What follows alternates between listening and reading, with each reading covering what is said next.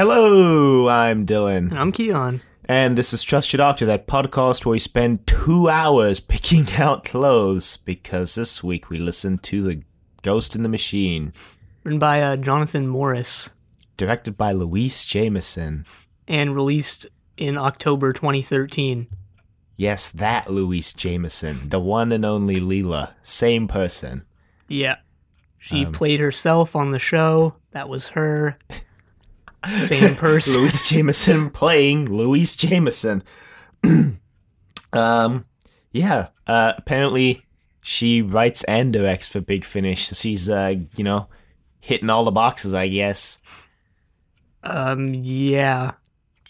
She's written a couple Fourth Doctor stories for herself and the Fourth Doctor. If you think about it, that's a little bit weird. Maybe she gets back at Tom Baker for stepping on her lines so much. Would be pretty funny. But yeah. Ghost in the Machine. Yeah, so this story features people getting trapped in audio, so finally, a story we can relate to. Because if you didn't know, we're just disembodied voices trapped in audio. This podcast has secretly been a cry for help the entire time. We're just disembodied versions of ourselves floating around inside my computer, recording a podcast every week. So the truth is out, but so the story begins with Jo coming out of the TARDIS. She's all, "Oh yeah, I spent 2 hours picking out clothes. They're pretty groovy, Doctor. I hope you don't mind." Wait, Doctor, where are you? Yep, Doctor's not there. So there's a funny bit about like the clothes she put on or something, but I forgot what it was. Right away, I put right in my notes and thought right away, I mean, obviously, that Katie Manning is one of the best actors in audios. Yeah, pretty much. Yeah. I mean, the only thing that might be weird is if you come to this right after listening or watching some Third Doctor episodes, is that she sounds noticeably a lot older. And I don't think she really tries to hide it too much. Well, she's actually she's trying to put on a younger Jo voice, because when you listen to her in the interview, she sounds nothing like what she sounds like in the audio. I thought she did. I listened to the part of the interview at the end. To me, she didn't sound like it at all. Like when she was just regularly talking. Huh. Yeah, whatever. But, still one of the best actors in audios. Should also play the Third Doctor, apparently. I mean, based on part 2 of this, so. I mean, so did the other guy. He played all 3 characters. Yeah, but he wasn't as good. He was good, but not as good. I mean, it was his first appearance at Big Finish and at Doctor Who, so. Yeah. Jo goes out, and she finds some corpses. Base. Yeah, she finds some corpses. She's like, wow, corpses. Cool, man. She finds the doctor. She finds the doctor passed out. She's like, what the heck? Well, she thinks he's dead because she shines the torch in his eyes and the pupils don't dilate, and he's like, no, you can't be dead, I need you. She also doesn't have a key, so she can't lock the TARDIS door, so she kind of just closes it to look like it's locked, but then when she goes back to it, she finds out that it locked itself. Yeah. As soon as that happens, you know that that's going to come back to bite her somehow. Yeah. Like, it's not going to be a good thing for her. As soon as she's like, oh, it doesn't lock, you're like, oh, that's going to be a bad thing later.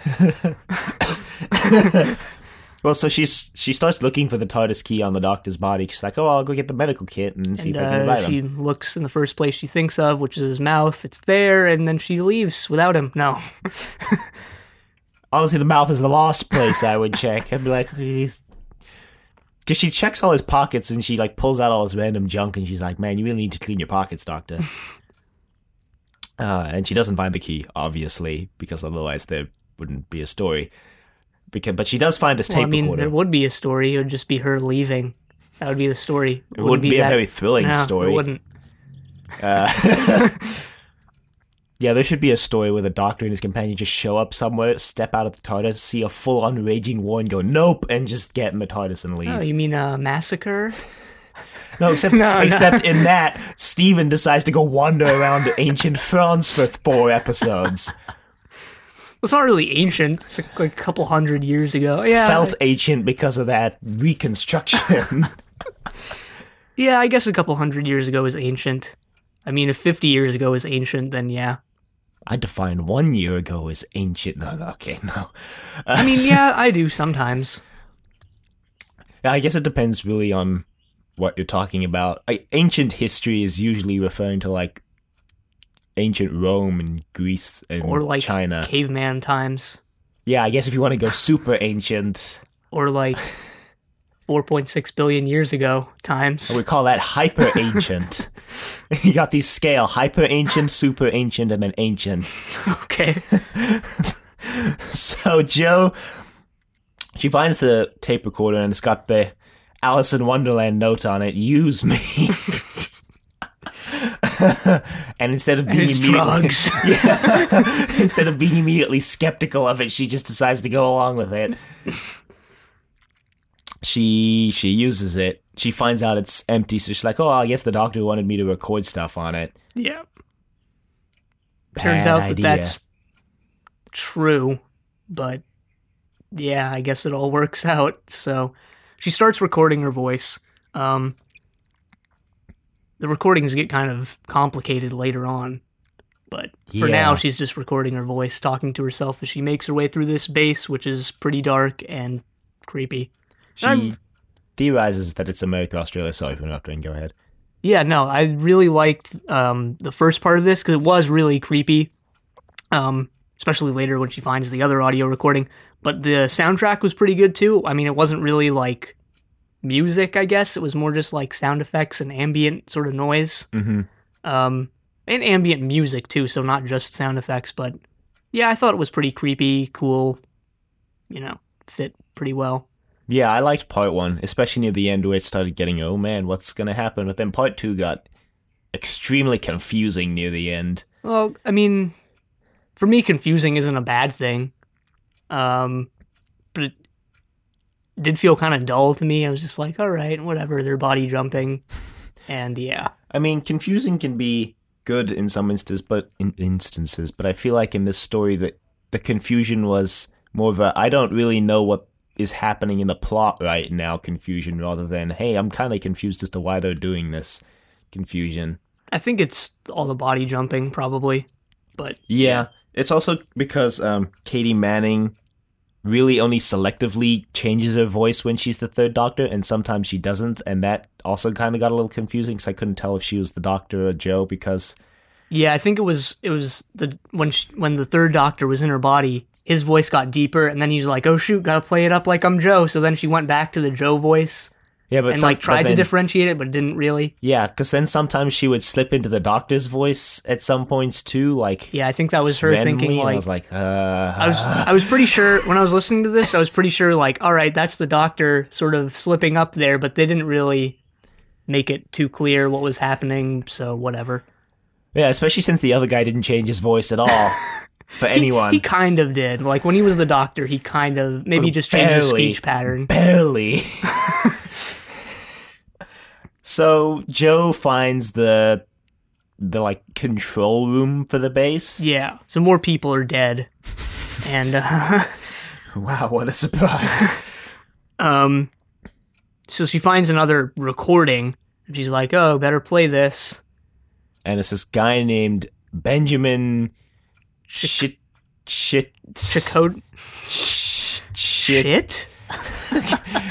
It's Chiquito. Yeah, it's Chiquito. Yeah, they spell it Chicodo, but they say it Chiquito. Yeah. Yeah. Chiquito.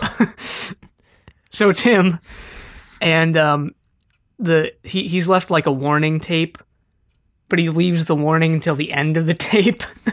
Yeah, he does the classic science fiction thing where instead of upfronting the information you need to know about the warning, he goes on this ramble about, hey, you should probably get out of here before actually explaining why. Yeah, so basically, I forget exactly what he says, but it's something along the lines of, we decided to, our head guy who was in charge of what we were doing was trying to revive people from the sound of their voice. So we got this voice recording from Edison. Yeah, the very first. Of him reciting Mary Had a Little Lamb, and we tried to revive him, except things went horribly wrong, and now you have to get out of here. And Joe's like, wait, what? Let me play that again to make sure I understood what he was saying. And it's slightly different. This is the part that I thought was really creepy. I don't know why, but it just had like sort of a creepy effect where it's like, oh man, it's different this time. I guess because, subliminally, or you just know like a recording's going to be the same every time. And then when she listens to it again, it's like, oh man, what's going on? And then he leaves until the end of the message. The information's like, by the way, I'm just a soul trapped in this recording. That's why it's different. Also, run away. Also, hope you didn't make a recording of this recording. Because if you did, you're screwed. Joe's like, oh, shoot. Yeah, he says that there was a second voice on Edison's recording, and that they accidentally ended up reviving the second voice instead of Edison, because the leader of the base was like, hey, there's a second voice, let's clean that up and revive that too. And that was a mistake. Turns out it was an evil entity. I really don't know what it was. Yeah, alien. It is an alien, because in part 2, the doctor's like, where'd you come from? And she's all, yeah, I'm from another galaxy. I'm an alien. Okay. So, I mean, that doesn't really change anything. Yeah. It's just there. Yes. Yeah, so Joe starts playing back her recordings, and they start talking to her, and this is the part where it got weird, because apparently she can record and play her own recording at the same time. Record, stop, repeat. I think that's how it went, something like that. Anyway, the evil entity, whose name I actually forgot. I don't think she ever had a name. Oh, I don't know. So the wiki just refers to it as the second voice. Yeah. All right, I guess we'll call it the second voice then. It takes over Joe's body, and no matter how much Joe tries to delete the recording or record over it, doesn't work. And part 1 ends with her getting trapped in the recording and the entity taking over her body. Yeah, this actually, now that I think about it, reminds me a lot of a reboot episode named Midnight, which is one of my favorites. Because in Midnight, there's a very similar concept where the doctor's talking with an alien that he doesn't understand, and as he talks more, the alien gains control of his body. Yeah, that's pretty cool. Yeah, it's actually one of my favorite reboot episodes, so when we get there, that'll be exciting in like a year and a half. And I guess we can talk more about those similarities when we get there, because I don't want to spoil it for you. But anyway, yeah, it takes over her body, and Joe gets trapped inside the recording, and it's revealed now that when you're soul/disembodied recording, you can only say words that you put to tape before. Yeah. So, like, she can't say the word butterfly because she didn't record it. But apparently Benjamin Chiquito did record the word butterfly. Yeah, apparently he recorded a lot. Yeah, in the interviews, Jonathan Mars was like, yeah, I never actually checked to make sure that all the words I used in part 2 that Joe had actually put to recording before, so I hope no one goes and checks that, because I didn't. No, I thought he was saying I only listened to 1 minute of the recording, 1 minute of the interviews, which was, I clicked on the second part of the interviews and listened to like the first minute, and that was him explaining it, but maybe I just didn't get like the context or whatever, but I thought he was saying like I did go back and... No, he said he explicitly didn't. He said he really hopes that no one does check, because if it works out, that'd be kind of cool, but he didn't check. Oh, okay, cool, thanks. Wow. Anyway, apparently the inside of the recording looks sort of like the base. Yeah, that's kind of weird. There are people in there trying to get out. Especially since the recorder was the doctor's that he took from the TARDIS, so that's... Yeah, it's kind of weird. But yeah, there's people in the recording trying to get out, and I guess the longer you're in the recording, the more you start to fade or whatever. But she meets Chiquito/Chikoto. Well, yeah, because Benjamin explains that, the tape degrades, so the longer you're in there, the less voice you have, and eventually you just don't have anything. And Joe's like, oh yeah, there's been the shadow that's been following me. And I'm like, wait, what? That came out of nowhere. Well, it was there at the beginning when she first got into the recording, and then she meets Benjamin, so, yeah. She's like, could that be the leader of the base? And Benjamin's like, nah, he's long gone. Yeah. So it's actually the doctor, surprise. Yeah. He takes over Benjamin's body, which is a power that I didn't know you gained when you went to the tape realm. Apparently so. And then he explains to Joe that this was all part of an elaborate plan. He expected her to record because he had confronted the entity before as well. So he expected Joe to do just what he did, get trapped in the tape and meet him here. Yeah, but he didn't make a recording of his voice, so when he got trapped, he didn't have a voice. Yeah. And he also battled the entity for control of his mind. So yeah, the Third Doctor basically doing that thing we uses Joe for his own nefarious purposes. And he had to take over Benjamin because Benjamin had a lot more words in the recording than he did. Yeah, he had none, so... We also forgot to mention that the leader of the base ordered the base sealed as soon as he realized that the second voice was loose because he didn't want it getting out. And he's like, well, I guess eventually the tapes will degrade and the second voice will be dead again. But the TARDIS arrived before that, and the second voice is like, well, the TARDIS is going to be my way out. Yeah. So it wants to get into the TARDIS, but it can't because the Doctor and Joe bluff their way out of it. Well, Joe doesn't know where the key is. She legitimately doesn't know where the key is. She's not bluffing, but the alien thinks she's bluffing. She's like, you know where the key is? And Joe's like, I don't know where the key is. So the Doctor tells Joe, right, that was all part of his plan, and that she should leave the rest up to him because he has another plan. And he's going to take over her body now and pretend to be Joe for the alien. Yeah. So they switch bodies. So now Joe's in Benjamin's body, and the Doctor's in Joe's body, and Benjamin is in the Doctor's body. Yeah, except the Doctor was, like, disembodied, I think. Well, yeah, I don't kind know. of. I really didn't know where the Doctor was. But, yeah, this is where I was like, yeah, Katie Manning should just play the Third Doctor. She's pretty good at it.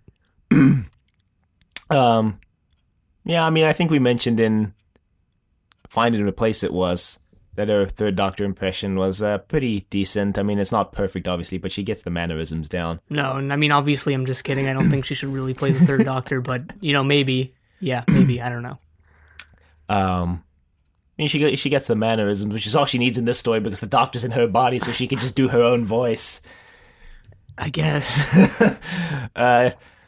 Yeah, this is one of the few companion chronicles that takes place entirely in real time. All the other ones are mostly just the characters retelling stories to other people. Yeah.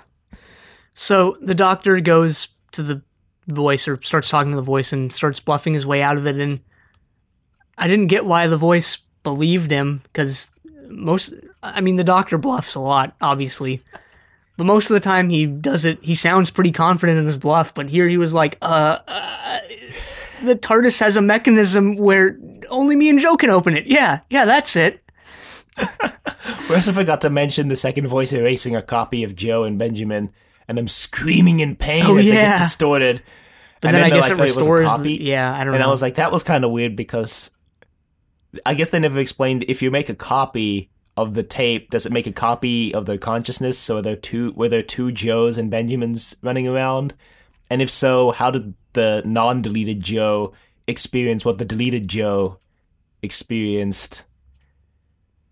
I don't know. I didn't get that was a copy. Maybe I wasn't paying enough attention. Yeah, she said it was a copy because like, now you know what will happen if I delete the real one in 5 minutes. I thought she was just erasing part of the tape and she left like a bit of it, and that's how they were left, but I don't know. Nope, it was a copy. All right. Yeah, so lots of questions about tapes here. Not that they really had to go into it at all. I mean, it would probably make it less entertaining if they did. I mean, no, but I feel like she should have just totally dropped the copy line, because then I was like, but how did the non-copy Joe experience what the copy Joe... How does this work?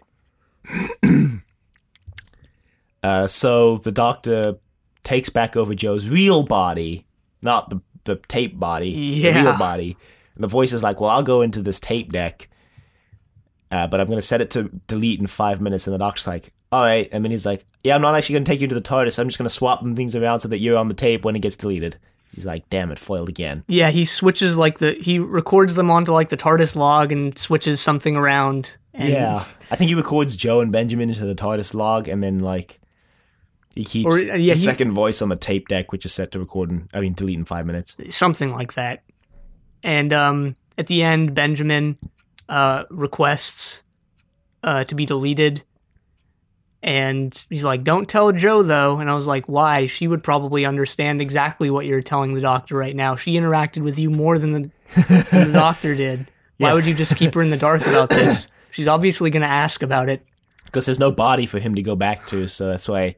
Also, he wants to die because he's been in the tape for like 10 years or something like that. Yeah, no, I get why he wants to get deleted, but like, why do they want to keep Joe in the dark about it? That's what I don't get. Oh, yeah. But no, I wasn't explaining to you. I was just explaining because we never explained that his body was decomposed. Yeah. So he doesn't have a body to go back to. He could just go back into his skeleton and be like a living skeleton. Don't think that's how that works.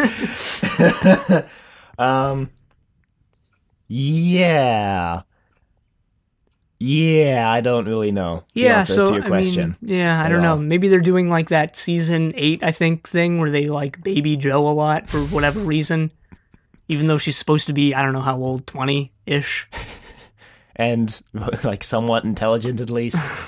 And pretty kind of fearless. As soon as she goes blustering all these alien invasions on Earth. But that's what they do, so... Well, that's what we assume they do because the end credits play before they actually switch back to their own bodies. Yeah. I guess this was just a result of, I don't know why the download was like this, but this was across like, I think 14 parts for the story itself, and then... The 2 interview tracks, interviews, plus and then, the preview for the next one in the range. But a lot of the endings to where the tracks were weird, like where the voice is deleting the copy. That's an end. Them screaming is like the end of one of the tracks. And then you start playing the next track, and it's like, guess you don't want me to delete the copy, or I guess I'll delete the real one next time, or whatever she says, So whatever. Yeah, I don't know why Big Finish. Because so if you download, they release everything on their website in 2 download versions: the MP3 and the M4B audio book version. And for whatever reason, the MP3, instead of making it like one file for each part of the story, which is what I would have assumed would have made the most sense, they just copy the tracks directly that they load onto CDs when they make the CDs. Which is the same that they did on Spotify. The Spotify ones, the MP3 versions, are like 17 tracks per part. Yeah. Well, 7 per part, roughly. That lets them play more ads between the parts, I guess. Yeah, I mean, it makes sense on Spotify because they want to play all those ads, but, like... Yeah, I guess this is the first audio I downloaded from Big Finish, so I guess I wasn't paying attention, or I don't know, I just clicked the first download button I saw, so I guess next time I'll download the M4B version or whatever it is. Yeah. Which is one file, but it's an audiobook file, which nicely saves your place if you stop listening to the file. Yeah. Big Finish. Thanks. There was a trailer for The Beginning, which is the companion chronicle where Susan runs away from Gallifrey with her grandfather. It's the beginning. It's the beginning. Her other grandfather, not the doctor. Yeah, on her other side. Whichever side the doctor's on, it's the other one. Yeah, overall, I thought part 1 was a pretty strong setup. Yeah, because part 1 was pretty creepy, and I guess once they reveal the villain and the villain's plan, you kind of maybe lose some of that. Like, inevitably, maybe, I don't know. I mean, kind of. I think a lot of it got lost in the body jumping, like, all the explaining that they did, and just standing around talking, I guess. Well, they are in the tape, so, like, what else could you do, but... Yeah. I mean, body jumping feels like a really classic sci-fi concept that a lot of things do. And it feels like it's a really, I guess, kind of underwhelming conclusion to the setup that they set up. Although, honestly, I wouldn't know what else they would do instead of that, so... I mean, not claiming I can do it better.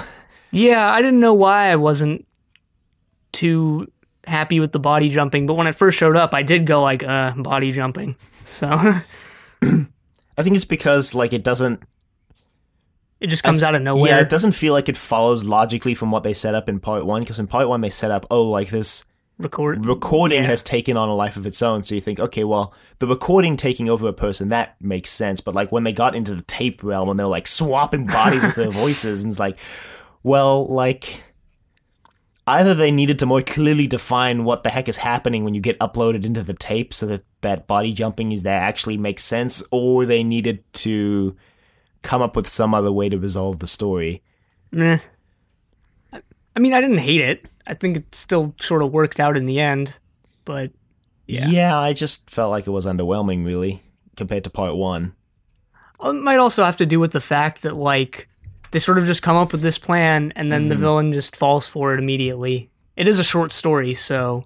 Yeah, they've only got 20 minutes to resolve. I mean, I guess the way they did it was part one sets up the conflict and part two resolves it. I mean, which is probably better than dragging it out like they do in the classic series so much. But still, it's like... I guess part two the villain didn't feel that dangerous anymore because, like, they just come up with this plan and the villain falls for it at the end. I mean, that's kind of like every Doctor Who story, except they, like, add some twists and turns into it to make it interesting. Yeah, this didn't have many twists and turns added into it to make it interesting. I mean, it had that, they were twisting the tape recorder to rewind. That's a twist. Just made me glad we're living in the digital age. I don't have to deal with all the body jumping that came with tapes. No. Just kidding. Yeah, the 70s, they were just rife with people taking over other people's bodies. It was this huge problem. People didn't even know the Secret Service had to basically keep the president out of the Oval Office after Nixon just planted all those bugs and tapes in it. People jumping all sorts of into presidents. Yeah. You can email us at thedoctor@decadentvegetable.com. Questions, comments, concerns, angry rants, love letters, your thoughts on Ghost in the Machine. We didn't mention what this was named after, but it's named after like a philosophical idea from, I think, Descartes, which is kind of the idea that the mind and the body are separate things, that the mind just inhabits the body, which is the metaphorical ghost in the machine is the mind inside the body. He just took the phrasing from Deus Ex Machina from the Greeks, which God from the machine, which has to do with plays, surprisingly enough. So, yeah. And then it gets even more contorted in Ghost in the Shell, where they replace machine with shell, and you're like, but why? Anyway, you can find us on Apple Podcasts, Google Play, and YouTube, all at Trust Your Doctor. Leave a rating if you liked the show. Check us out on Facebook, Trust Your Doctor, like us on Facebook, also check us out on Twitter at 2ID Podcast, and follow us on Twitter. And next week, we're listening to Helicon Prime, but until then, the end.